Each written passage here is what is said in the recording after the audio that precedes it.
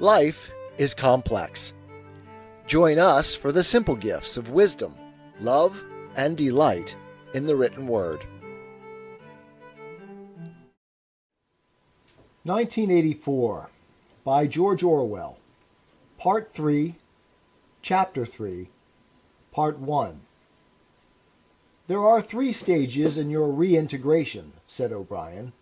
There is learning, there is understanding, and there is acceptance. It is time for you to enter upon the 2nd stage. As always, Winston was lying flat on his back, but of late his bonds were looser. They still held him to the bed, but he could move his knees a little and could turn his head from side to side and raise his arms from the elbow. The dial, also, had grown to be less of a terror. He could evade its pangs if he was quick-witted enough. It was chiefly when he showed stupidity that O'Brien pulled the lever. Sometimes they got through a whole session without use of the dial. He could not remember how many sessions there had been. The whole process seemed to stretch out over a long, indefinite time. Weeks, possibly. And the intervals between the sessions might sometimes have been days, sometimes only an hour or 2. "As you lie there," said O'Brien, "you have often wondered. You have even asked me why the Ministry of Love should expend so much time and trouble on you. And when you were free, you were puzzled by what was essentially the same question. You could grasp the mechanics of the society you lived in, but not its underlying motives. Do you remember writing in your diary, 'I understand how, I do not understand why'? It was when you thought about why that you doubted your own sanity. You have read the book, Goldstein's book, or parts of it at least. Did it tell you anything that you did not know already?" "You have read it?" said Winston. "I wrote it. That is to say, I collaborated in writing it. No book is produced individually, as you know." "Is it true, what it says?" "As description, yes. The program it sets forth is nonsense. The secret accumulation of knowledge, a gradual spread of enlightenment, ultimately a proletarian rebellion, the overthrow of the party. You foresaw yourself that that was what it would say. It is all nonsense. The proletarians will never revolt, not in 1,000 years or 1,000,000. They cannot. I do not have to tell you the reason. You know it already. If you have ever cherished any dreams of violent insurrection, you must abandon them. There is no way in which the party can be overthrown. The rule of the party is forever. Make that the starting point of your thoughts." He came closer to the bed. "Forever," he repeated. "And now let us get back to the question of how and why. You understand well enough how the party maintains itself in power. Now tell me why we cling to power. What is our motive? Why should we want power? Go on. Speak," he added as Winston remained silent. Nevertheless, Winston did not speak for another moment or 2. A feeling of weariness had overwhelmed him. The faint, mad gleam of enthusiasm had come back into O'Brien's face. He knew in advance what O'Brien would say, that the party did not seek power for its own ends, but only for the good of the majority, that it sought power because men in the mass were frail, cowardly creatures who could not endure liberty or face the truth, and must be ruled over and systematically deceived by others who were stronger than themselves, that the choice for mankind lay between freedom and happiness, and that, for the great bulk of mankind, happiness was better, that the party was the eternal guardian of the weak, a dedicated sect doing evil that good might come, sacrificing its own happiness to that of others. The terrible thing, thought Winston, the terrible thing was that when O'Brien said this, he would believe it. You could see it in his face. O'Brien knew everything, 1,000 times better than Winston. He knew what the world was really like, in what degradation the mass of human beings lived, and by what lies and barbarities the party kept them there. He had understood it all, weighed it all, and it made no difference. All was justified by the ultimate purpose. What can you do, thought Winston, against the lunatic who is more intelligent than yourself, who gives your arguments a fair hearing, and then simply persists in his lunacy? "You are ruling over us for our own good," he said feebly. "You believe that human beings are not fit to govern themselves, and therefore—" He started and almost cried out. A pang of pain had shot through his body. O'Brien had pushed the lever of the dial up to 35. "That was stupid, Winston. Stupid," he said. "You should know better than to say a thing like that." He pulled the lever back and continued. "Now I will tell you the answer to my question. It is this. The party seeks power entirely for its own sake. We are not interested in the good of others. We are interested solely in power. Not wealth or luxury or long life or happiness. Only power. Pure power. What pure power means you will understand presently. We are different from all the oligarchies of the past in that we know what we are doing. All the others, even those who resembled ourselves, were cowards and hypocrites. The German Nazis and the Russian communists came very close to us in their methods, but they never had the courage to recognize their own motives. They pretended, perhaps they even believed, that they had seized power unwillingly and for a limited time, and that just round the corner there lay a paradise where human beings would be free and equal. We are not like that. We know that no one ever seizes power with the intention of relinquishing it. Power is not a means. It is an end. One does not establish a dictatorship in order to safeguard a revolution. One makes the revolution in order to establish the dictatorship. The object of persecution is persecution. The object of torture is torture. The object of power is power. Now do you begin to understand me?"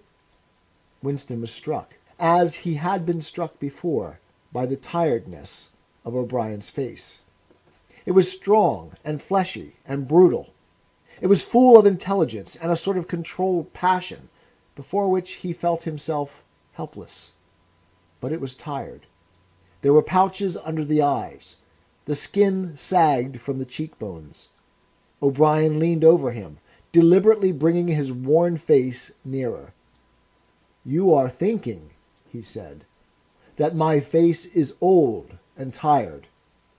You are thinking that I talk of power, and yet I am not even able to prevent the decay of my own body. Can you not understand, Winston, that the individual is only a cell? The weariness of the cell is the vigor of the organism. Do you die when you cut your fingernails?" He turned away from the bed and began strolling up and down again, one hand in his pocket.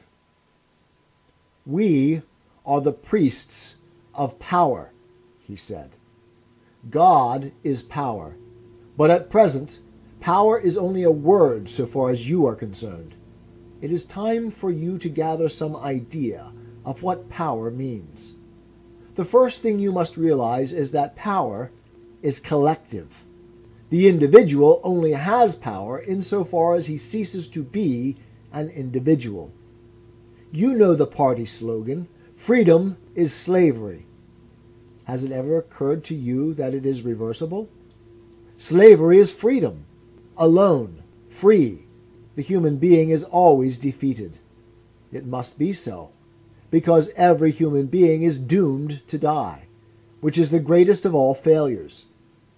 But if he can make complete, utter submission, if he can escape from his identity, if he can merge himself in the party so that he is the party, then he is all-powerful and immortal.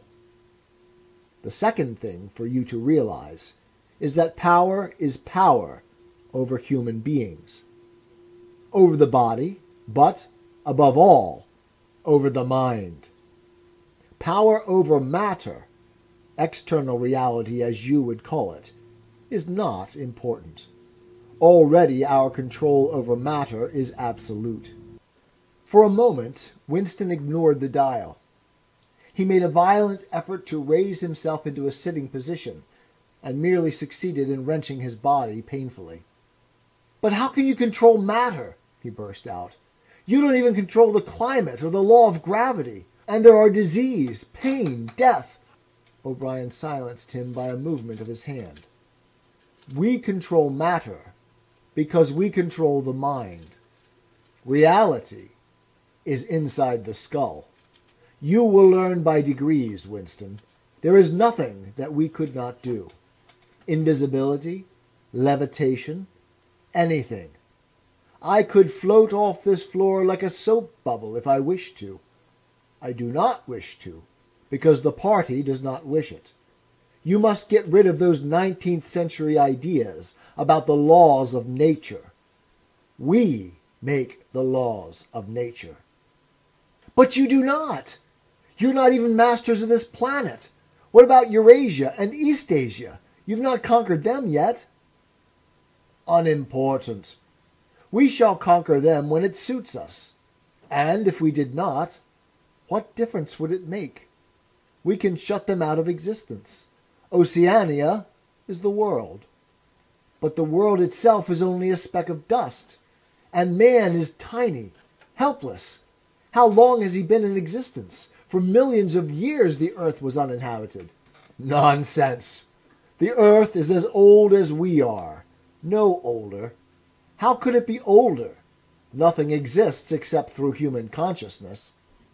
"But the rocks are full of the bones of extinct animals, mammoths and mastodons, and enormous reptiles which lived there long before man was ever heard of." "Have you ever seen these bones, Winston?" "Of course not. 19th century biologists invented them. Before man there was nothing. After man, if he could come to an end, there would be nothing. Outside man, there is nothing." "But the whole universe is outside us. Look at the stars. Some of them are 1,000,000 light years away. They're out of our reach forever." "What are the stars?" said O'Brien indifferently. "They are bits of fire a few kilometers away. We could reach them if we wanted to. Or we could blot them out. The earth is the center of the universe. The sun and the stars go round it." Winston made another convulsive movement. This time he did not say anything. O'Brien continued, as though answering a spoken objection. "For certain purposes, of course, that is not true.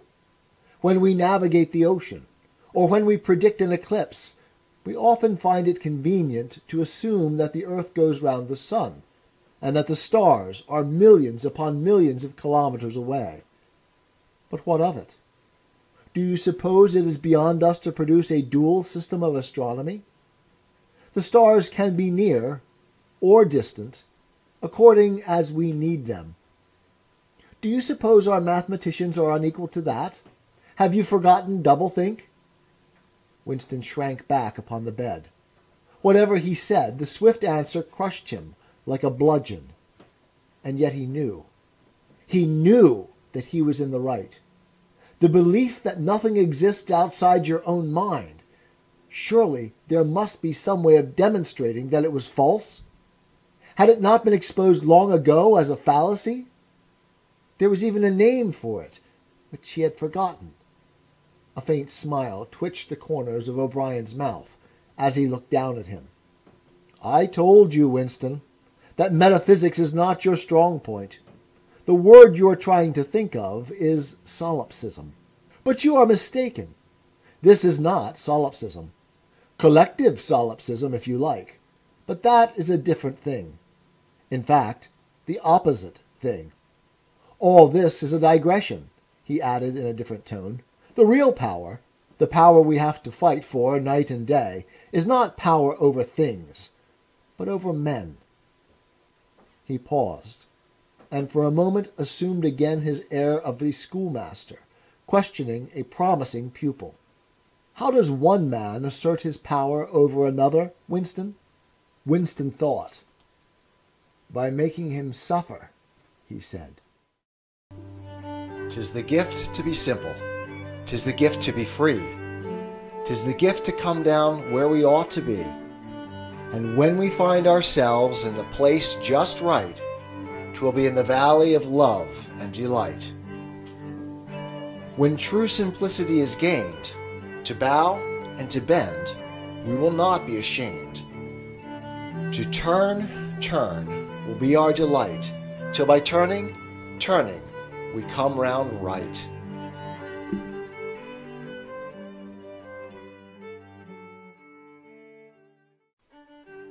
Life is complex. Join us for the simple gifts of wisdom, love, and delight in the written word. 1984 by George Orwell. Part 3, Chapter 3, Part 2. All this is a digression, he added in a different tone. The real power, the power we have to fight for night and day, is not power over things, but over men. He paused, and for a moment assumed again his air of a schoolmaster, questioning a promising pupil. How does one man assert his power over another, Winston?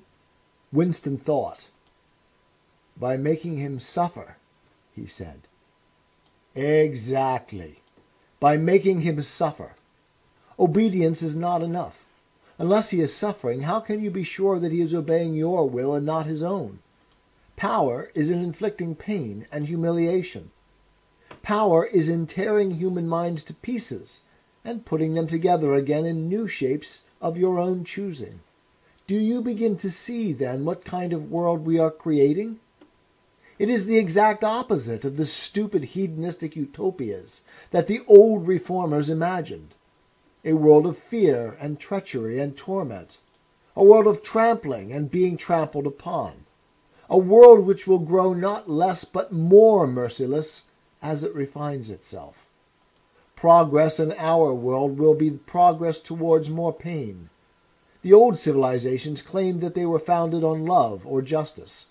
Ours is founded upon hatred. In our world there will be no emotions except fear, rage, triumph, and self-abasement. Everything else we shall destroy. Everything. Already we are breaking down the habits of thought which have survived from before the Revolution. We have cut the links between child and parent, and between man, and between man and woman.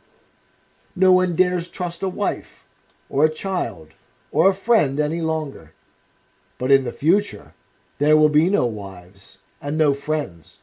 Children will be taken from their mothers at birth, as one takes eggs from a hen. The sex instinct will be eradicated. Procreation will be an annual formality like the renewal of a ration card. We shall abolish the orgasm. Our neurologists are at work upon it now. There will be no loyalty except loyalty towards the party. There will be no love except the love of Big Brother.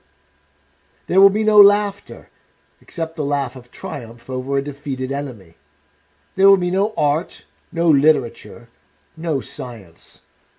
When we are omnipotent, we shall have no more need of science.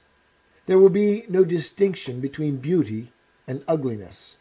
There will be no curiosity, no enjoyment of the process of life. All competing pleasures will be destroyed. But always, do not forget this, Winston, always there will be the intoxication of power, constantly increasing and constantly subtler. Always, at every moment, there will be the thrill of victory, the sensation of trampling on an enemy who is helpless. If you want a picture of the future, imagine a boot stamping on a human face. Forever. He paused, as though he expected Winston to speak. Winston had tried to shrink back into the surface of the bed again. He could not say anything. His heart seemed to be frozen. O'Brien went on. And remember that it is forever. The face will always be there to be stamped upon. The heretic, the enemy of society, will always be there, so that he can be defeated and humiliated over again. Everything that you have undergone since you have been in our hands, all that will continue, and worse. The espionage, the betrayals, the arrests, the tortures, the executions, the disappearances will never cease. It will be a world of terror as much as a world of triumph. The more the party is powerful, the less it will be tolerant. The weaker the opposition, the tighter the despotism. Goldstein and his heresies will live forever. Every day, at every moment, they will be defeated, discredited, ridiculed, spat upon, and yet they will always survive. This drama that I have played out with you during 7 years will be played out over and over again, generation after generation, screaming with pain, broken up, contemptible, and in the end, utterly penitent, saved from himself, crawling to our feet of his own accord. That is the world we are preparing, Winston. A world of victory after victory, triumph after triumph after triumph. An endless pressing upon the nerve of power. You are beginning, I can see, to realize what that world will be like. But in the end, you will do more than understand it. You will accept it, welcome it, become part of it.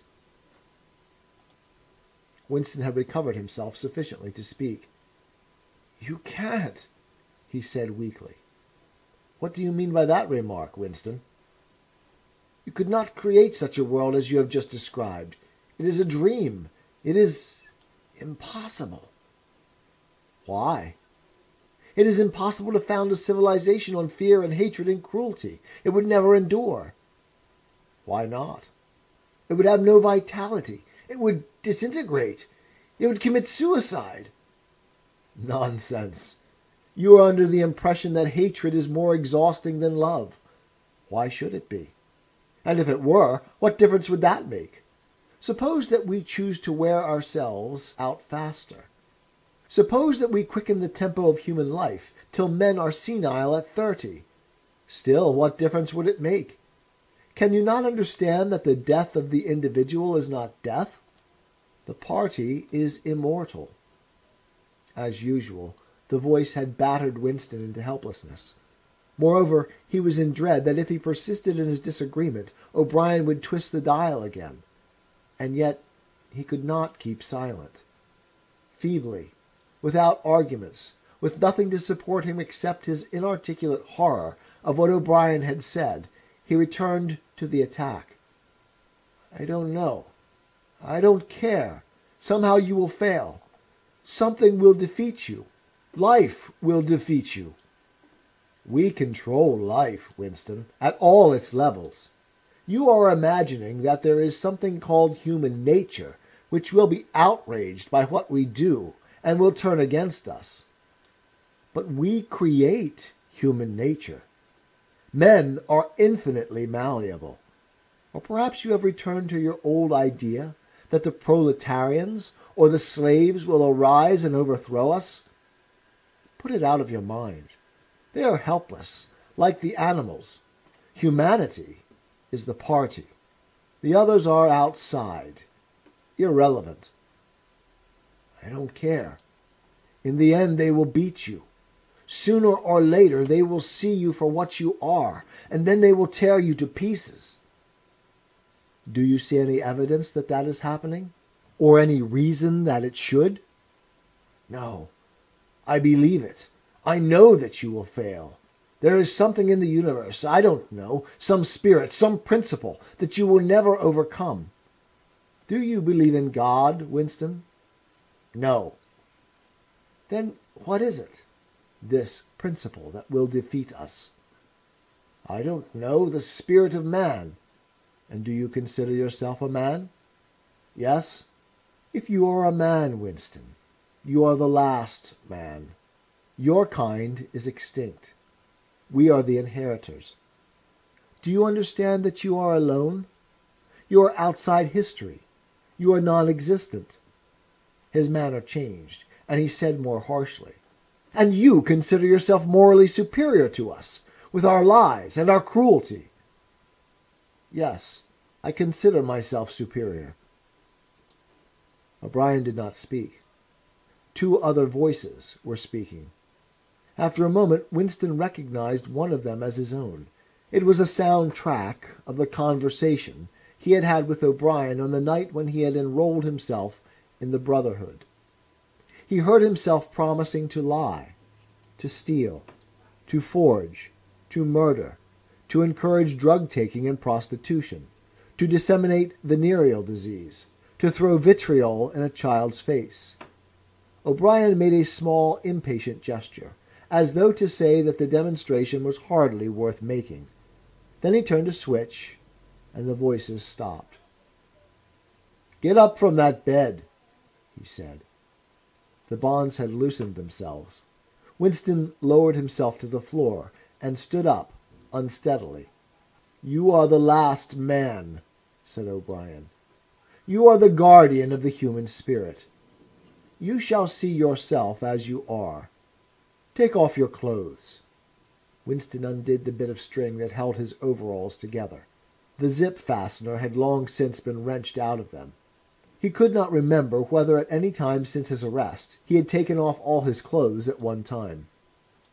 Beneath the overalls his body was looped with filthy yellowish rags, just recognizable as the remnants of underclothes.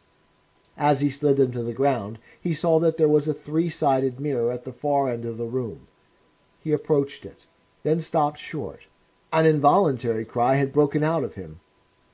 "Go on," said O'Brien. "Stand between the wings of the mirror. You shall see the side view as well." He had stopped because he was frightened. A bowed, gray-colored, skeleton-like thing was coming towards him. Its actual appearance was frightening, and not merely the fact that he knew it to be himself. He moved closer to the glass.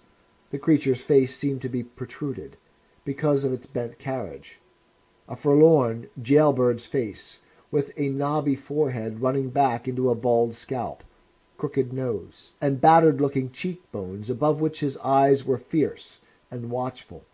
The cheeks were seamed. The mouth had a drawn-in look. Certainly it was his own face, but it seemed to him that it had changed more than he had changed inside. The emotions it registered would be different from the ones he felt. He had gone partially bald. For the first moment he had thought that he had gone gray as well, but it was only the scalp that was gray. Except for his hands and a circle of his face, his body was gray all over, with ancient, ingrained dirt. Here and there under the dirt there were the red scars of wounds, and near the ankle the varicose ulcer was an inflamed mass with flakes of skin peeling off it. But the truly frightening thing was the emaciation of his body. The barrel of his ribs was as narrow as that of a skeleton. The legs had shrunk so that the knees were thicker than the thighs. He saw now what O'Brien had meant about seeing the side view. The curvature of the spine was astonishing. The thin shoulders were hunched forward so as to make a cavity of the chest. The scraggy neck seemed to be bending double under the weight of the skull. At a guess, he would have said that it was the body of a man of 60, suffering from some malignant disease. "You have thought sometimes," said O'Brien, "that my face, the face of a member of the inner party, looks old and worn. What do you think of your own face?" He seized Winston's shoulder and spun him round so that he was facing him. "Look at the condition you are in," he said. "Look at this filthy grime all over your body. Look at the dirt between your toes. Look at that disgusting running sore on your leg. Do you know that you stink like a goat? Probably you have ceased to notice it. Look at your emaciation. Do you see? I can make my thumb and forefinger meet around your bicep. I could snap your neck like a carrot. Do you know that you have lost 25 kilograms since you have been in our hands? Even your hair is coming out in handfuls. Look!" He plucked at Winston's head and brought away a tuft of hair. "Open your mouth. 9, 10, 11 teeth left. How many had you when you came to us? And the few you have left are dropping out of your head. Look here!" He seized one of Winston's remaining front teeth between his powerful thumb and forefinger. A twinge of pain shot through Winston's jaw. O'Brien had wrenched the loose tooth out by the roots. He tossed it across the cell. "You are rotting away," he said. "You are falling to pieces. What are you? A bag of filth. Now turn around and look into that mirror again. Do you see that thing facing you? That is the last man. If you are human, that is humanity. Now put your clothes on again." Winston began to dress himself with slow, stiff movements. Until now he had not seemed to notice how thin and weak he was. Only one thought stirred in his mind, that he must have been in this place longer than he had imagined. Then suddenly, as he fixed the miserable rags round himself, a feeling of pity for his ruined body overcame him. Before he knew what he was doing, he had collapsed onto a small stool that stood beside the bed and burst into tears. He was aware of his ugliness, his gracelessness, a bundle of bones in filthy underclothes sitting weeping in the harsh white light. But he could not stop himself. O'Brien laid a hand on his shoulder, almost kindly. "It will not last forever," he said. "You can escape from it whenever you choose. Everything depends on yourself." "You did it," sobbed Winston. "You reduced me to this state." "No, Winston. You reduced yourself to it. This is what you accepted when you set yourself up against the party. It was all contained in that first act. Nothing has happened that you did not foresee." He paused, and then went on. "We have beaten you, Winston. We have broken you up. You have seen what your body is like. Your mind is in the same state. I do not think there can be much pride left in you. You have been kicked and flogged and insulted. You have screamed with pain. You have rolled in the floor in your own blood and vomit. You have whimpered for mercy. You have betrayed everybody and everything. Can you think of a single degradation that has not happened to you?" Winston had stopped weeping, though the tears were still oozing out of his eyes. He looked up at O'Brien. "I have not betrayed Julia," he said. O'Brien looked down at him thoughtfully. "No," he said. "No, that is perfectly true. You have not betrayed Julia." The peculiar reverence for O'Brien, which nothing seemed able to destroy, flooded Winston's heart again. How intelligent, he thought. How intelligent. Never did O'Brien fail to understand what was said to him. Anyone else on earth would have answered promptly that he had betrayed Julia, for what was there that they had not screwed out of him under the torture? He had told them everything he knew about her, her habits, her character, her past life.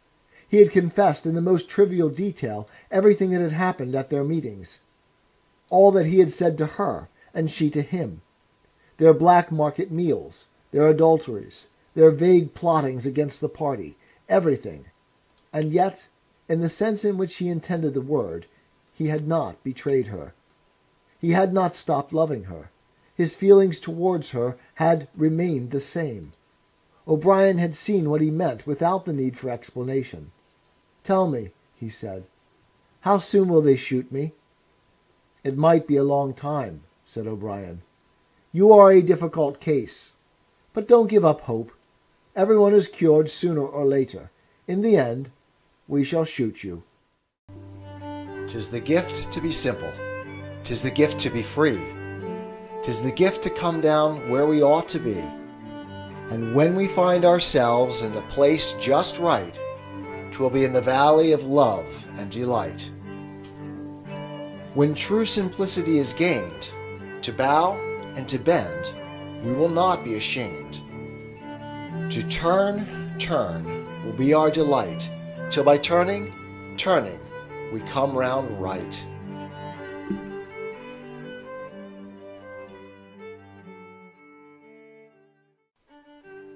Life is complex. Join us for the simple gifts of wisdom, love, and delight in the written word. 1984 by George Orwell.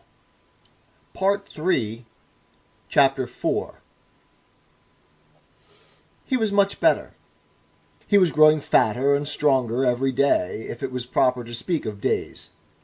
The white light and the humming sound were the same as ever, but the cell was a little more comfortable than the others he had been in. There was a pillow and a mattress on the plank bed, and a stool to sit on. They had given him a bath, and they allowed him to wash himself fairly frequently in a tin basin. They even gave him warm water to wash with. They had given him new underclothes and a clean suit of overalls. They had dressed his varicose ulcer with soothing ointment. They had pulled out the remnants of his teeth and given him a new set of dentures. Weeks or months must have passed. It would have been possible now to keep count of the passage of time, if he had felt any interest in doing so, since he was being fed at what appeared to be regular intervals. He was getting, he judged, 3 meals in the 24 hours. Sometimes he wondered dimly whether he was getting them by night or by day. The food was surprisingly good, with meat at every 3rd meal. Once there was even a pack of cigarettes. He had no matches, but the never-speaking guard who brought his food would give him a light. The first time he tried to smoke it made him sick, but he persevered, and spun the packet out for a long time, smoking half a cigarette after each meal. They had given him a white slate with a stump of pencil tied to the corner. At first he made no use of it. Even when he was awake he was completely torpid. Often he would lie from one meal to the next almost without stirring, sometimes asleep, sometimes waking into vague reveries in which it was too much trouble to open his eyes. He had long grown used to sleeping with a strong light on his face. It seemed to make no difference, except that one's dreams were more coherent. He dreamed a great deal all through this time, and they were always happy dreams. He was in the golden country, or he was sitting among enormous, glorious, sunlit ruins with his mother, with Julia, with O'Brien, not doing anything, merely sitting in the sun, talking of peaceful things. Such thoughts as he had when he was awake were mostly about his dreams. He seemed to have lost the power of intellectual effort, now that the stimulus of pain had been removed. He was not bored, he had no desire for conversation or distraction. Merely to be alone, not to be beaten or questioned, to have enough to eat, and to be clean all over, was completely satisfying. By degrees he came to spend less time in sleep, but he still felt no impulse to get off the bed. All he cared for was to lie quiet and feel the strength gathering in his body. He would finger himself here and there, trying to make sure that it was not an illusion that his muscles were growing rounder and his skin tauter. Finally, it was established beyond a doubt that he was growing fatter. His thighs were now definitely thicker than his knees. After that, reluctantly at first, he began exercising himself regularly. In a little while he could walk 3 kilometers, measured by pacing the cell, and his bowed shoulders were growing straighter. He attempted more elaborate exercises and was astonished and humiliated to find what things he could not do. He could not move out of a walk. He could not hold his stool out at arm's length. He could not stand on one leg without falling over. He squatted down on his heels and found that, with agonizing pains in thigh and calf, he could just lift himself to a standing position. He lay flat on his belly and tried to lift his weight by his hands. It was hopeless. He could not raise himself a centimeter. But after a few more days, a few more meal times, even that feat was accomplished. A time came when he could do it 6 times running. He began to grow actually proud of his body, and to cherish an intermittent belief that his face also was growing back to normal. Only when he chanced to put his hand on his bald scalp did he remember the seamed, ruined face that had looked back at him out of the mirror. His mind grew more active. He sat down on the plank bed, his back against the wall and the slate on his knees, and set to work deliberately at the task of re-educating himself. He had capitulated. That was agreed. In reality, as he saw now, he had been ready to capitulate long before he had taken the decision. from the moment when he was inside the Ministry of Love. And yes, even during those minutes when he and Julia had stood helpless while the iron voice from the telescreen told them what to do, he had grasped the frivolity, the shallowness of his attempt to set himself up against the power of the party. He knew now that for 7 years the thought police had watched him like a beetle under a magnifying glass. There was no physical act, no word spoken aloud that they had not noticed, no train of thought that they had not been able to infer. Even the speck of whitish dust on the cover of his diary they had carefully replaced. They had played soundtracks to him, shown him photographs. Some of them were photographs of Julia and himself. Yes, even he could not fight against the party any longer. Besides, the party was in the right. It must be so. How could the immortal collective brain be mistaken? By what external standard could you check its judgments? Sanity was statistical. It was merely a question of learning to think as they thought. Only... The pencil felt thick and awkward in his fingers. He began to write down the thoughts that came into his head. He wrote first in large, clumsy capitals, "Freedom is slavery." Then, almost without a pause, he wrote beneath it, "2 and 2 make 5. But then there came a sort of check. His mind, as though shying away from something, seemed unable to concentrate. He knew that he knew what came next, but for the moment he could not recall it. When he did recall it, it was only by consciously reasoning out what it must be. It did not come of its own accord. He wrote, "God is power." He accepted everything. The past was alterable. The past never had been altered. Oceania was at war with Eastasia. Oceania had always been at war with Eastasia. Jones, Aronson, and Rutherford were guilty of the crimes they were charged with. He had never seen the photograph that disproved their guilt. It had never existed. He had invented it. He remembered remembering contrary things. But those were false memories, products of self-deception. How easy it all was! Only surrender, and everything else followed. It was like swimming against a current that swept you backwards, however hard you struggled, and then suddenly deciding to turn round and go with the current instead of opposing it. Nothing had changed except your own attitude. The predestined thing happened in any case. He hardly knew why he had ever rebelled. Everything was easy, except... Anything could be true. The so-called laws of nature were nonsense. The law of gravity was nonsense. "If I wished," O'Brien had said, "I could float off this floor like a soap bubble." Winston worked it out. If he thinks he floats off the floor, and if I simultaneously think I see him do it, then the thing happens. Suddenly, like a lump of submerged wreckage breaking the surface of water, the thought burst into his mind. It doesn't really happen. We imagine it. It is hallucination. He pushed the thought under instantly. The fallacy was obvious. It presupposed that somewhere or other, outside oneself, there was a real world, where real things happened. But how could there be such a world? What knowledge have we of anything, save through our own minds? All happenings are in the mind.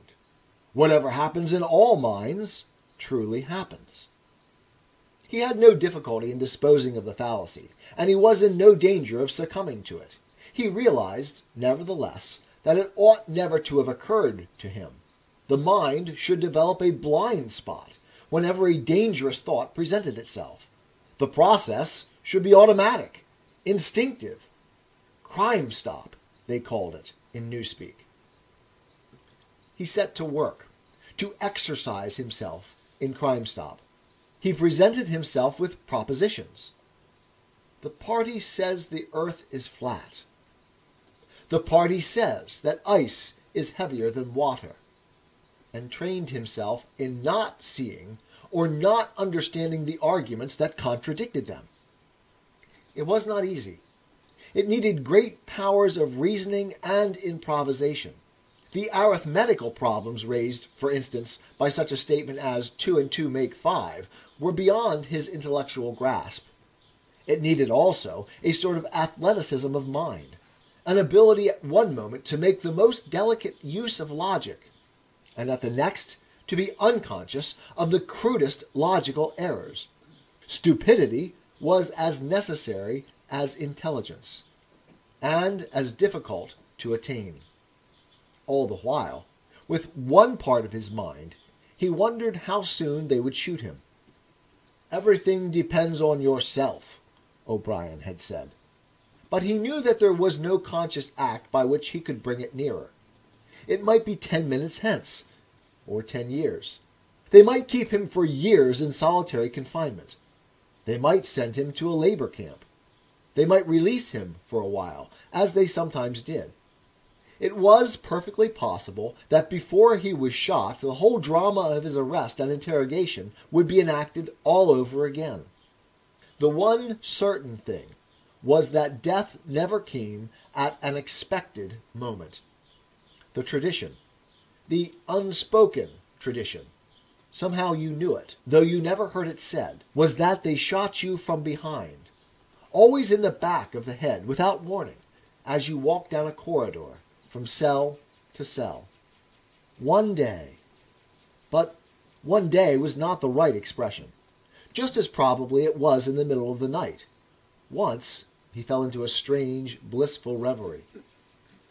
He was walking down the corridor, waiting for the bullet. He knew that it was coming in another moment. Everything was settled, smoothed out, reconciled. There were no more doubts, no more arguments, no more pain, no more fear. His body was healthy and strong. He walked easily, with a joy of movement and with a feeling of walking in sunlight.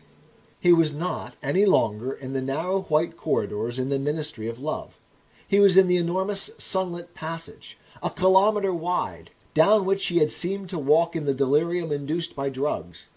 He was in the golden country, following the foot track across the old rabbit-cropped pasture. He could feel the short, springy turf under his feet and the gentle sunshine on his face. At the edge of the field were the elm trees, faintly stirring, and somewhere beyond that was the stream where the dace lay, in the green pools under the willows. Suddenly he started up with a shock of horror. The sweat broke out on his backbone. He had heard himself cry aloud, "Julia! Julia! Julia, my love! Julia!" For a moment he had had an overwhelming hallucination of her presence. She had seemed to be not merely with him, but inside him. It was as though she had got into the texture of his skin. In that moment he had loved her far more than he had ever done when they were together and free. Also he knew that somewhere or other she was still alive, and needed his help. He lay back on the bed and tried to compose himself. What had he done? How many years had he added to his servitude by that moment of weakness?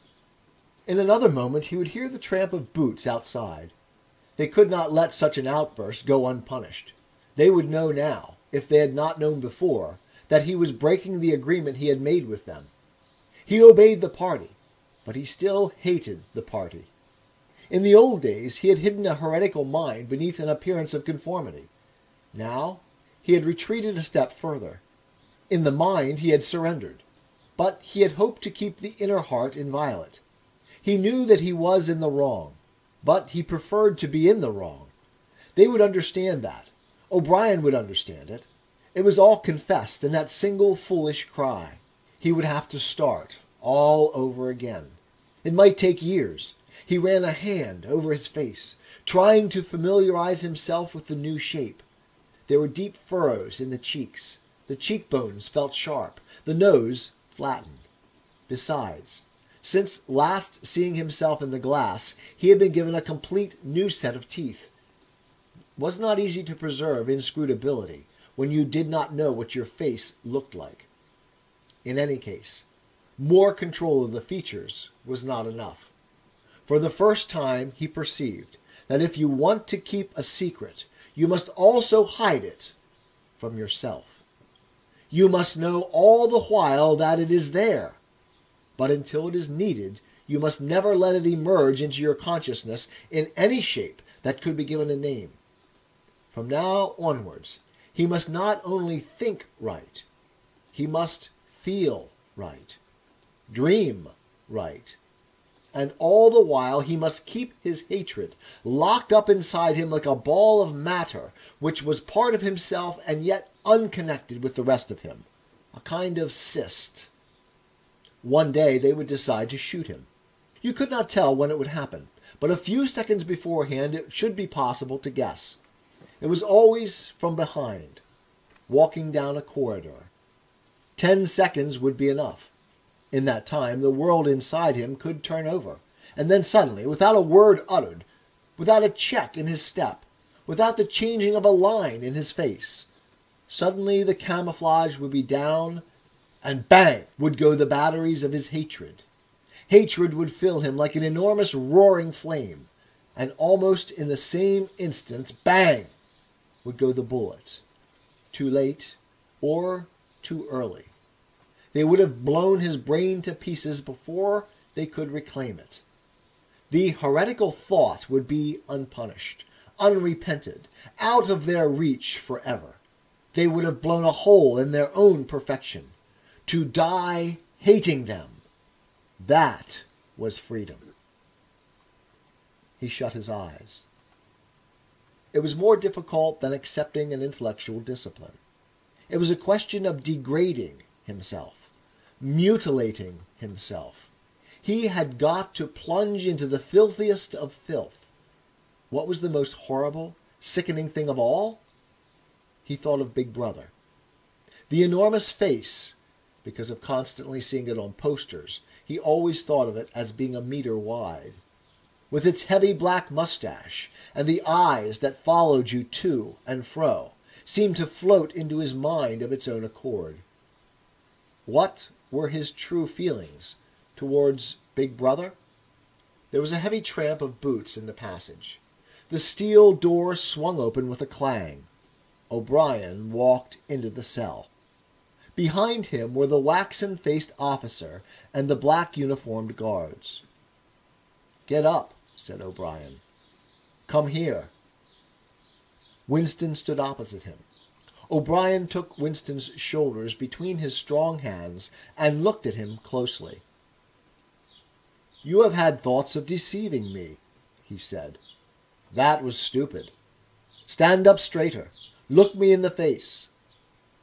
He paused and went on in a gentler tone. "You are improving. Intellectually, there is very little wrong with you. It is only emotionally that you have failed to make progress. Tell me, Winston, and remember, no lies. You know that I am always able to detect a lie. Tell me, what are your true feelings towards Big Brother?" "I hate him." "You hate him. Good. Then the time has come for you to take the last step. You must love Big Brother. It is not enough to obey him. You must love him." He released Winston with a little push towards the guards. "Room 101, he said. "'Tis the gift to be simple. 'Tis the gift to be free. 'Tis the gift to come down where we ought to be. And when we find ourselves in the place just right, 'twill be in the valley of love and delight. When true simplicity is gained, to bow and to bend, we will not be ashamed. To turn, turn will be our delight, till by turning, turning, we come round right."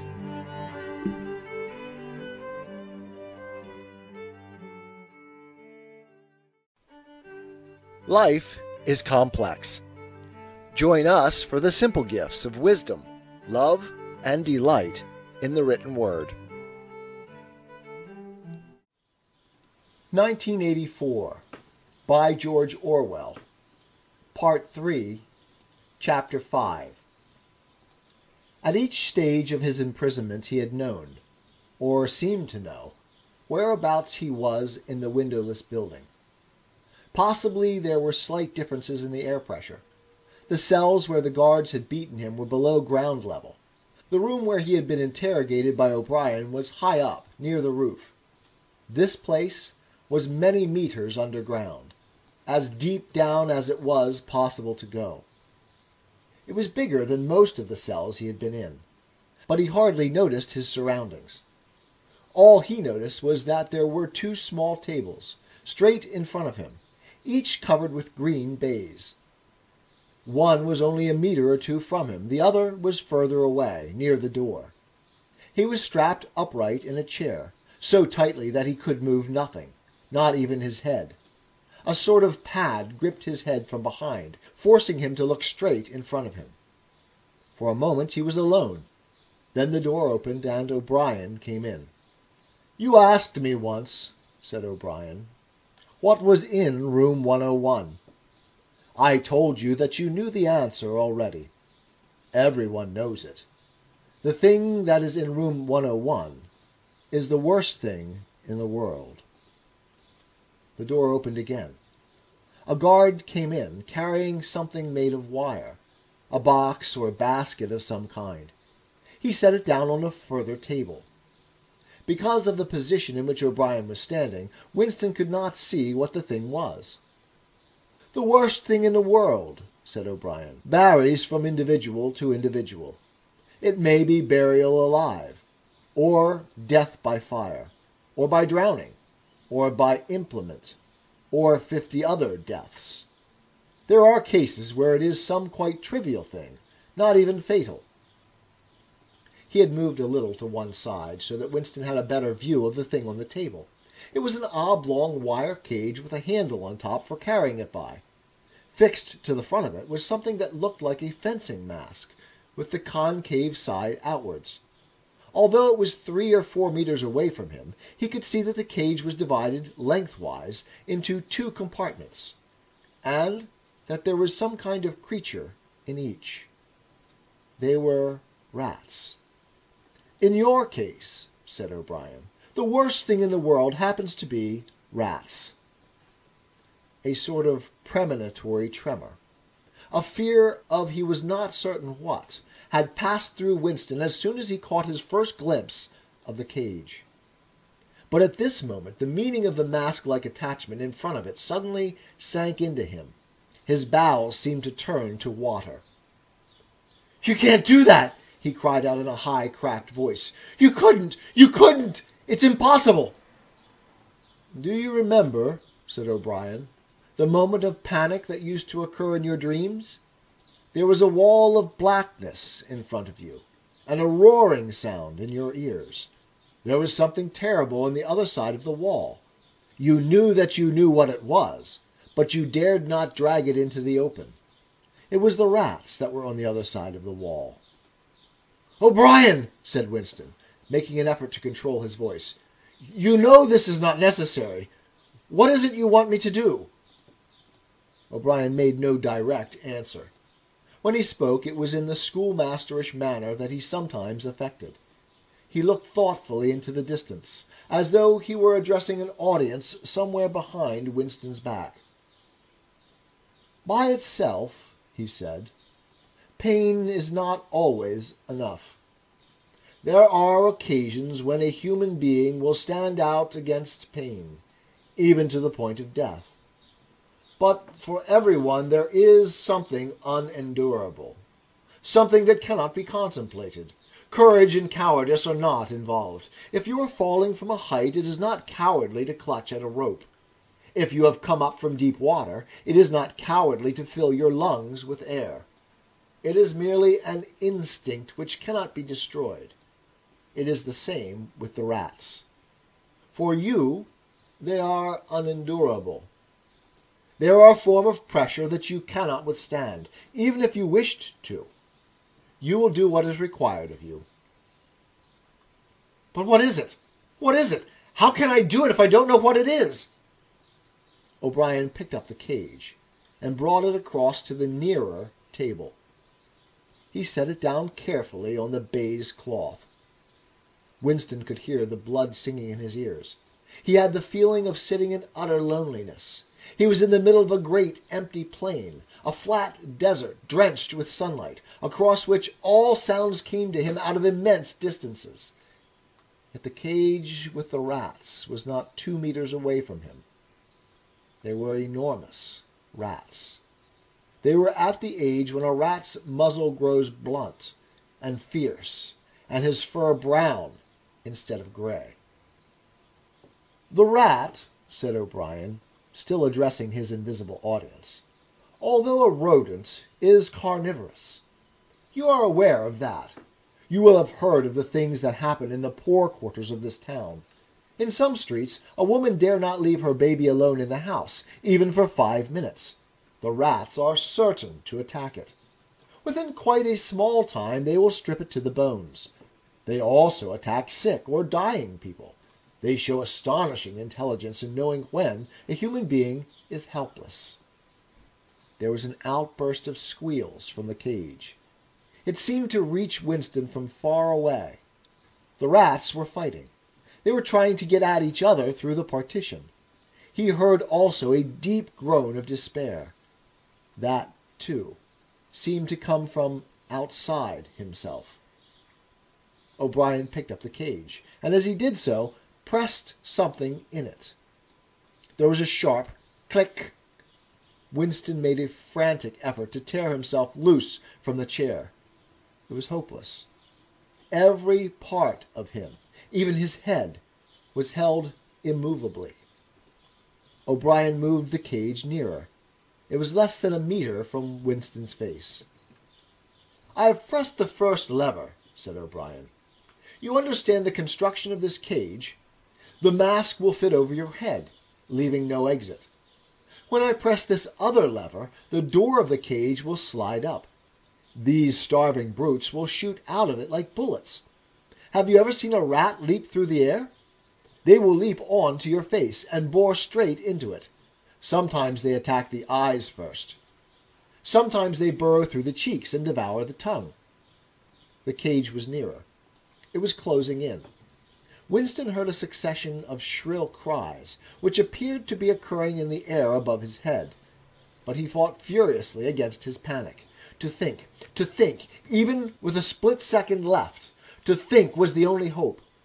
Suddenly the foul, musty odor of the brutes struck his nostrils. There was a violent convulsion of nausea inside him, and he almost lost consciousness. Everything had gone black. For an instant he was insane, a screaming animal.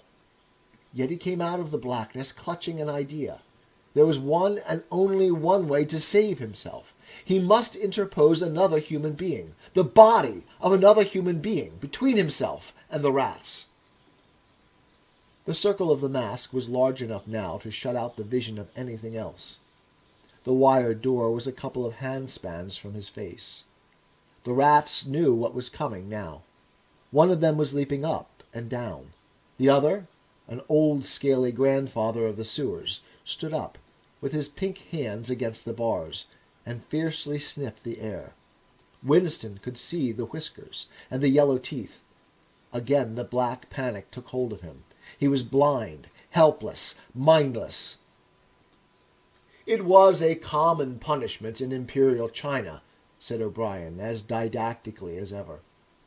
The mask was closing on his face. The wire brushed his cheek, and then, no, it was not relief, only hope, a tiny fragment of hope. Too late, perhaps too late, but he had suddenly understood that in the whole world there was just one person to whom he could transfer his punishment, one body that he could thrust between himself and the rats, and he was shouting frantically, over and over, "Do it to Julia! Do it to Julia! Not me! Julia! I don't care what you do to her. Tear her face off. Strip her to the bones. Not me! Julia! Not me!" He was falling backwards, into enormous depths, away from the rats. He was still strapped in the chair, but he had fallen through the floor, through the walls of the building, through the earth, through the oceans, through the atmosphere, into outer space, into the gulfs between the stars. Always away, away, away from the rats. He was light years distant, but O'Brien was still standing at his side.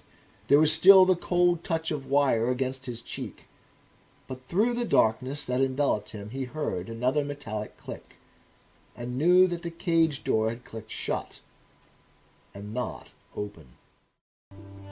'Tis the gift to be simple. 'Tis the gift to be free. 'Tis the gift to come down where we ought to be. And when we find ourselves in the place just right, 'twill be in the valley of love and delight. When true simplicity is gained, to bow and to bend, we will not be ashamed. To turn, turn will be our delight, till by turning, turning, we come round right.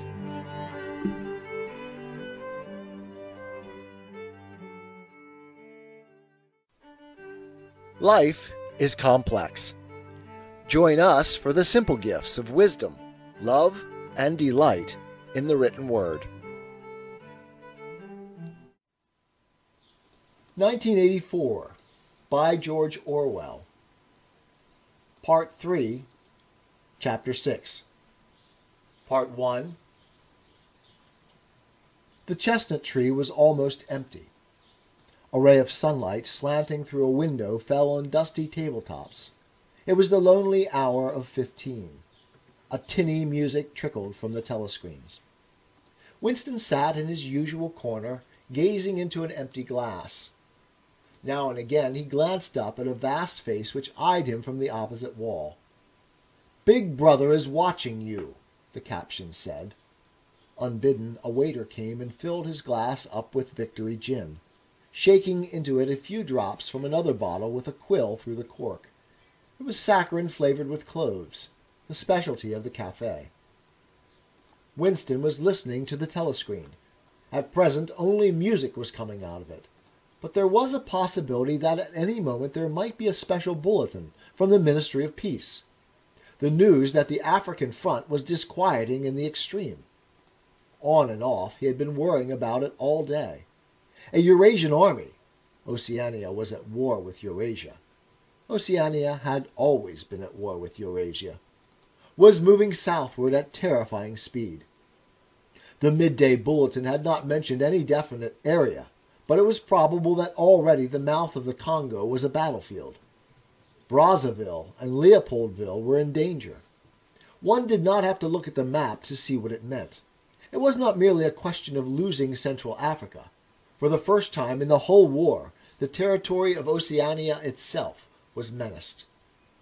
A violent emotion, not fear exactly, but a sort of undifferentiated excitement, flared up in him, then faded again. He stopped thinking about the war. In these days he could never fix his mind on any one subject for more than a few moments at a time. He picked up his glass and drained it at a gulp. As always, the gin made him shudder, and even retch slightly. The stuff was horrible. The cloves and saccharin, themselves disgusting enough in their sickly way, could not disguise the flat, oily smell. And what was worst of all was that the smell of gin, which dwelt with him night and day, was inextricably mixed up in his mind with the smell of those... He never named them, even in his thoughts, and so far as it was possible he never visualized them. They were something that he was half aware of, hovering close to his face, a smell that clung to his nostrils. As the gin rose in him, he belched through purple lips. He had grown fatter since they released him, and he had regained his old color. Indeed, more than regained it. His features had thickened. The skin on nose and cheekbones was coarsely red. Even the bald scalp was too deep a pink. A waiter, again unbidden, brought the chessboard and the current issue of the Times, with the page turned down at the chess problem. Then, seeing that Winston's glass was empty, he brought the gin bottle and filled it. There was no need to give orders. They knew his habits. The chessboard was always waiting for him. His corner table was always reserved. Even when the place was full, he had it to himself, since nobody cared to be seen sitting too close to him. He never even bothered to count his drinks. At irregular intervals they presented him with a dirty slip of paper, which they said was the bill. but he had the impression that they always undercharged him. It would have made no difference if it had been the other way about. He had always plenty of money nowadays. He even had a job, a sinecure, more highly paid than his old job had been. The music from the telescreen stopped, and a voice took over. Winston raised his head to listen. No bulletins from the front, however. It was merely a brief announcement from the Ministry of Plenty. In the preceding quarter, it appeared, the 10th three-year plan's quota for bootlaces had been overfulfilled by 98%. He examined the chess problem and set out the pieces. It was a tricky ending, involving a couple of knights. White to play and mate in 2 moves. Winston looked up at the portrait of Big Brother. White always mates, he thought with a sort of cloudy mysticism. Always, without exception. It is so arranged. In no chess problem since the beginning of the world has black ever won. Did it not symbolize the eternal, unvarying triumph of good over evil? The huge face gazed back at him, full of calm power. White always mates. The voice from the telescreen paused, and added in a different and much graver tone, "You are warned to stand by for an important announcement at 15:30. 15:30. This is news of the highest importance. Take care not to miss it. 15:30. The tinkling music struck up again. Winston's heart stirred. That was the bulletin from the front. Instinct told him that it was bad news that was coming. All day, with little spurts of excitement, the thought of a smashing defeat in Africa had been in and out of his mind.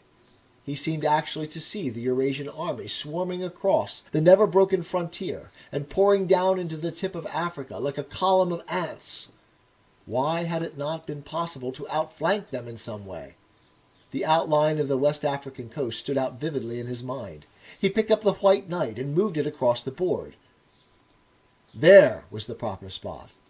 Even while he saw the black horde racing southward, he saw another force, mysteriously assembled, suddenly planted in their rear, cutting their communication by land and sea.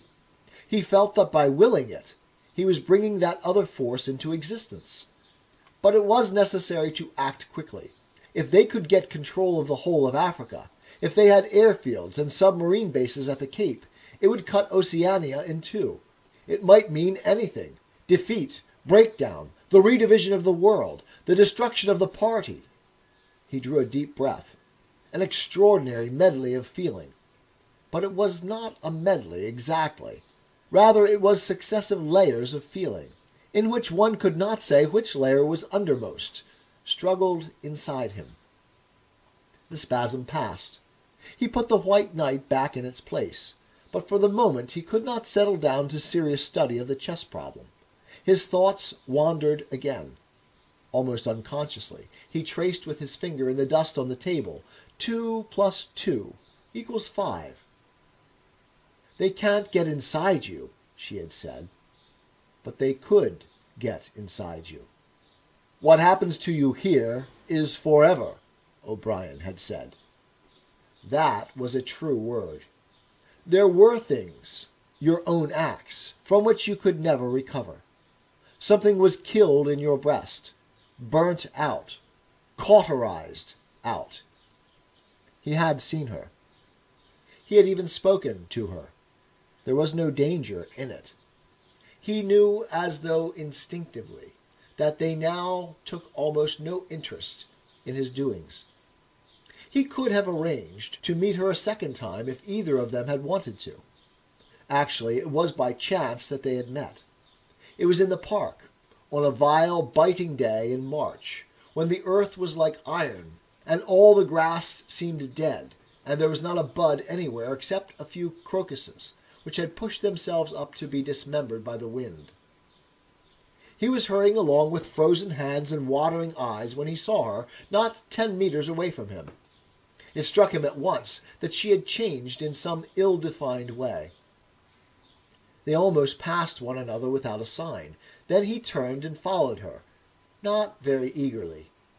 He knew that there was no danger. Nobody would take any interest in him. She did not speak.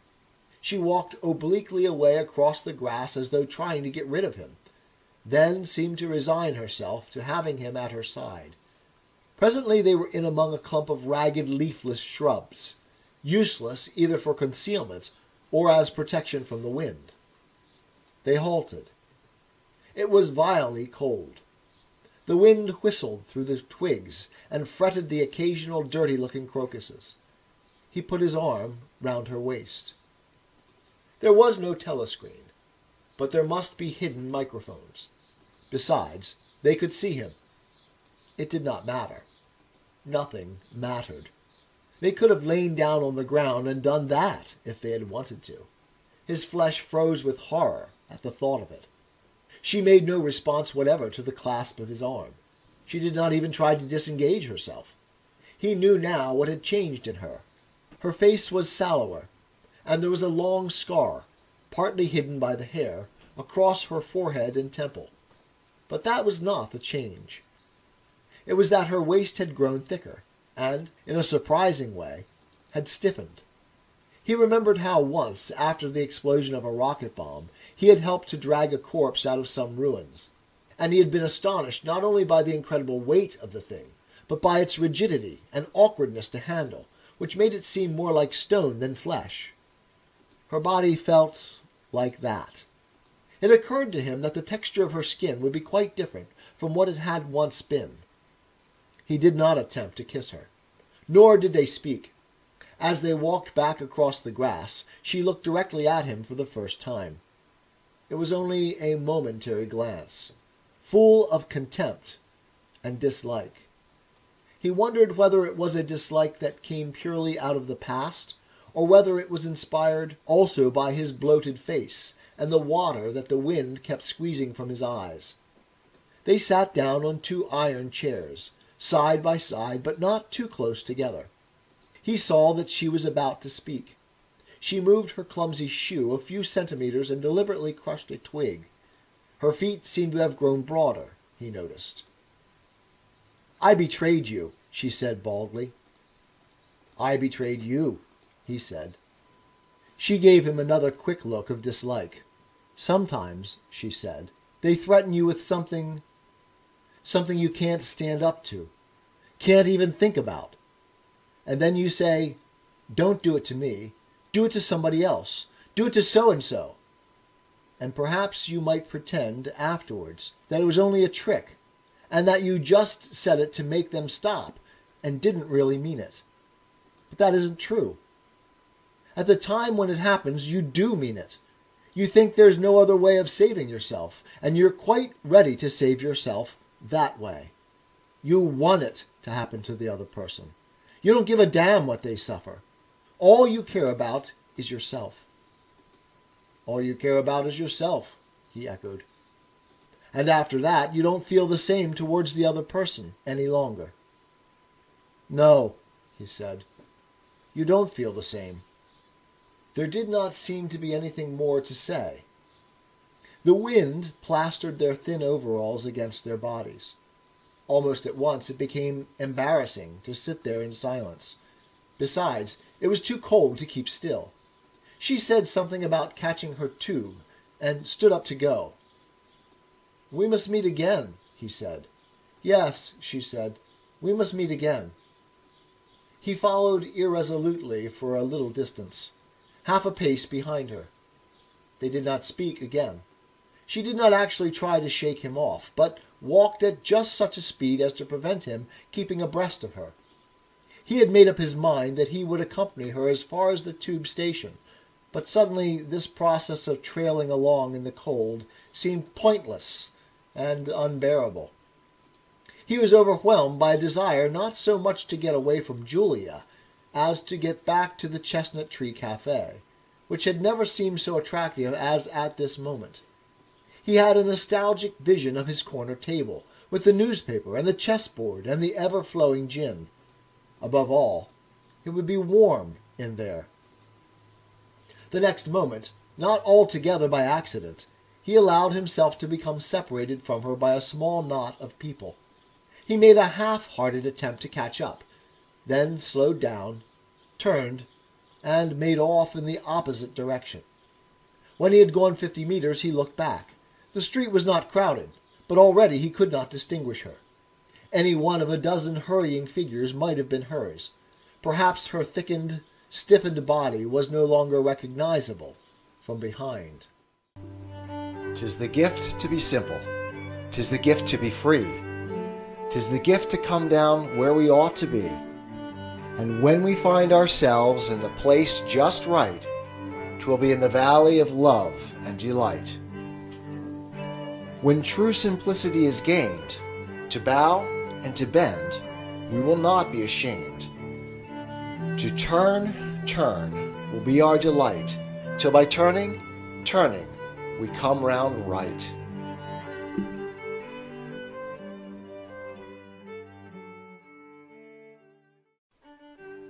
Life is complex. Join us for the simple gifts of wisdom, love, and delight in the written word. 1984 by George Orwell. Part 3, Chapter 6. Part 2. I betrayed you, she said baldly. I betrayed you, he said. She gave him another quick look of dislike. Sometimes, she said, they threaten you with something you can't stand up to, can't even think about. And then you say, don't do it to me, do it to somebody else, do it to so-and-so. And perhaps you might pretend afterwards that it was only a trick, and that you just said it to make them stop, and didn't really mean it. But that isn't true. At the time when it happens, you do mean it. You think there's no other way of saving yourself, and you're quite ready to save yourself that way. You want it to happen to the other person. You don't give a damn what they suffer. All you care about is yourself. All you care about is yourself, he echoed. And after that, you don't feel the same towards the other person any longer. No, he said, you don't feel the same. There did not seem to be anything more to say. The wind plastered their thin overalls against their bodies. Almost at once it became embarrassing to sit there in silence. Besides, it was too cold to keep still. She said something about catching her tube, and stood up to go. We must meet again, he said. Yes, she said, we must meet again. He followed irresolutely for a little distance, half a pace behind her. They did not speak again. She did not actually try to shake him off, but walked at just such a speed as to prevent him keeping abreast of her.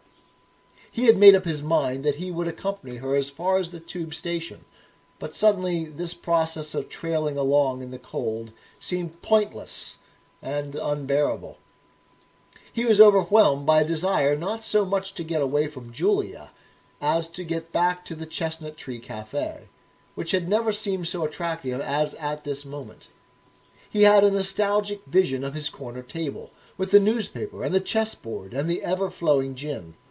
Above all, it would be warm in there. The next moment, not altogether by accident, he allowed himself to become separated from her by a small knot of people. He made a half-hearted attempt to catch up, then slowed down, turned, and made off in the opposite direction. When he had gone 50 meters, he looked back. The street was not crowded, but already he could not distinguish her. Any one of a dozen hurrying figures might have been hers. Perhaps her thickened, stiffened body was no longer recognizable from behind. At the time when it happens, she had said, you do mean it. He had meant it. He had not merely said it, he had wished it. He had wished that she, and not he, should be delivered over to the... Something changed in the music that trickled from the telescreen. A cracked and jeering note, a yellow note, came into it. And then, perhaps it was not happening. Perhaps it was only a memory taking on the semblance of sound. A voice was singing. Under the spreading chestnut tree I sold you, and you sold me. The tears welled up in his eyes. A passing waiter noticed that his glass was empty and came back with a gin bottle. He took up his glass and sniffed at it. The stuff grew not less but more horrible with every mouthful he drank. But it had become the element he swam in. It was his life, his death, and his resurrection. It was gin that sank him into stupor every night, and gin that revived him every morning. When he woke, seldom before 1100, with gummed-up eyelids and fiery mouth and a back that seemed to be broken, it would have been impossible even to rise from the horizontal if it had not been for the bottle and teacup placed beside the bed overnight. Through the midday hours he sat with glazed face, the bottle handy, listening to the telescreen. From 15 to closing time he was a fixture in the chestnut tree. No one cared what he did any longer. No whistle woke him. No telescreen admonished him.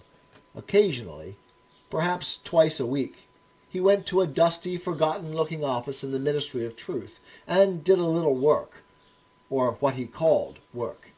He had been appointed to a subcommittee of a subcommittee, which had sprouted from one of the innumerable committees dealing with minor difficulties that arose in the compilation of the 11th edition of the Newspeak Dictionary. They were engaged in producing something called an interim report, but what it was that they were reporting on he had never definitely found out. It was something to do with the question of whether commas should be placed inside brackets or outside. There were 4 others on the committee, all of them persons similar to himself. There were days when they assembled and then promptly dispersed again, frankly admitting to one another that there was not really anything to be done. But there were other days when they settled down to their work almost eagerly, making a tremendous show of entering up their minutes and drafting long memoranda which were never finished. When the argument as to what they were supposedly arguing about grew extraordinarily involved and abstruse, with subtle haggling over definitions, enormous digressions, quarrels, threats even to appeal to higher authority. And then suddenly the life would go out of them and they would sit round the table, looking at one another with extinct eyes, like ghosts fading at cockcrow. The telescreen was silent for a moment. Winston raised his head again. The bulletin! But no, they were merely changing the music. He had the map of Africa behind his eyelids. The movement of the armies was a diagram, a black arrow tearing vertically southward, and a white arrow horizontally eastward, across the tail of the first. As though for reassurance, he looked up at the imperturbable face in the portrait. Was it conceivable that the second arrow did not even exist? His interest flagged again. He drank another mouthful of gin, picked up the White Knight, and made a tentative move. Check.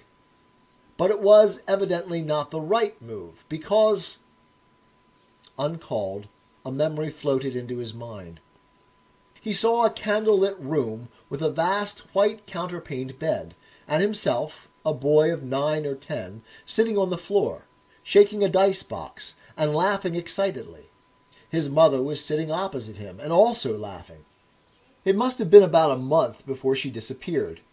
It was a moment of reconciliation, when the nagging hunger in his belly was forgotten, and his earlier affection for her had temporarily revived. He remembered the day well. A pelting, drenching day, when the water streamed down the window pane, and the light indoors was too dull to read by. The boredom of the 2 children in the dark, cramped bedroom became unbearable. Winston whined and grizzled, made futile demands for food, fretted about the room, pulling everything out of place and kicking the wainscoting until the neighbors banged on the wall, while the younger child wailed intermittently. In the end, his mother said, "Now be good, and I'll buy you a toy. A lovely toy. You'll love it." And then she had gone out into the rain, to a little general shop which was still sporadically open nearby, and came back with a cardboard box containing an outfit of snakes and ladders. He could still remember the smell of the damp cardboard. It was a miserable outfit. The board was cracked, and the tiny wooden dice were so ill cut that they would hardly lie on their sides. Winston looked at the thing sulkily and without interest, but then his mother lit a piece of candle, and they sat down on the floor to play. Soon he was wildly excited and shouting with laughter as the tiddlywinks climbed hopefully up the ladders and then came slithering down the snakes again, almost to the starting point. They played 8 games, winning 4 each. His tiny sister, too young to understand what the game was about, had sat propped up against a bolster, laughing because the others were laughing. For a whole afternoon they had all been happy together, as in his earlier childhood. He pushed the picture out of his mind. It was a false memory. He was troubled by false memories occasionally. They did not matter so long as one knew them for what they were. Some things had happened. Other things had not happened. He turned back to the chessboard and picked up the white knight again. Almost in the same instant, it dropped onto the board with a clatter. He had started, as though a pin had run into him. A shrill trumpet call had pierced the air. It was the bulletin. Victory! It always meant victory when a trumpet call preceded the news. A sort of electric drill ran through the cafe. Even the waiters had started and pricked up their ears. The trumpet call had let loose an enormous volume of noise. Already an excited voice was gabbling from the telescreen, but even as it started it was almost drowned by a roar of cheering from outside. The news had run round the streets like magic. He could hear just enough of what was issuing from the telescreen to realize that it had all happened, as he had foreseen. A vast seaborne armada had secretly assembled a sudden blow in the enemy's rear, the white arrow tearing across the tail of the black. Fragments of triumphant phrases pushed themselves through the din. Vast strategic maneuver, perfect coordination, utter rout, 500,000 prisoners, complete demoralization, control of the whole of Africa, bring the war within measurable distance of its end. Victory, greatest victory in human history. Victory, victory, victory. Under the table, Winston's feet made convulsive movements. He had not stirred from his seat, but in his mind he was running, swiftly running. He was with the crowds outside, cheering himself deaf. He looked up again at the portrait of Big Brother, the colossus that bestrode the world, the rock against which the hordes of Asia dashed themselves in vain. He thought how 10 minutes ago, yes, only 10 minutes, there had still been equivocation in his heart, as he wondered whether the news from the front would be of victory or defeat. Ah, it was more than a Eurasian army that had perished. Much had changed in him since that first day in the Ministry of Love, but the final, indispensable, healing change had never happened until this moment. The voice from the telescreen was still pouring forth its tale of prisoners and booty and slaughter, but the shouting outside had died down a little. The waiters were turning back to their work. One of them approached with the gin bottle. Winston, sitting in a blissful dream, paid no attention as his glass was filled up. He was not running or cheering any longer. He was back in the Ministry of Love, with everything forgiven, his soul white as snow. He was in the public dock, confessing everything, implicating everybody. He was walking down the white-tiled corridor, with the feeling of walking in sunlight, and an armed guard at his back. The long-hoped-for bullet was entering his brain. He gazed up at the enormous face. 40 years it had taken him to learn what kind of smile was hidden beneath the dark mustache. Oh, cruel, needless misunderstanding. Oh, stubborn, self-willed exile from the loving breast. 2 gin-scented tears trickled down the sides of his nose. But it was all right. Everything was all right. The struggle was finished. He had won the victory over himself. He loved Big Brother. The end. 'Tis the gift to be simple. 'Tis the gift to be free. 'Tis the gift to come down where we ought to be. And when we find ourselves in the place just right, 'twill be in the valley of love and delight. When true simplicity is gained, to bow and to bend, we will not be ashamed. To turn will be our delight, till by turning, we come round right.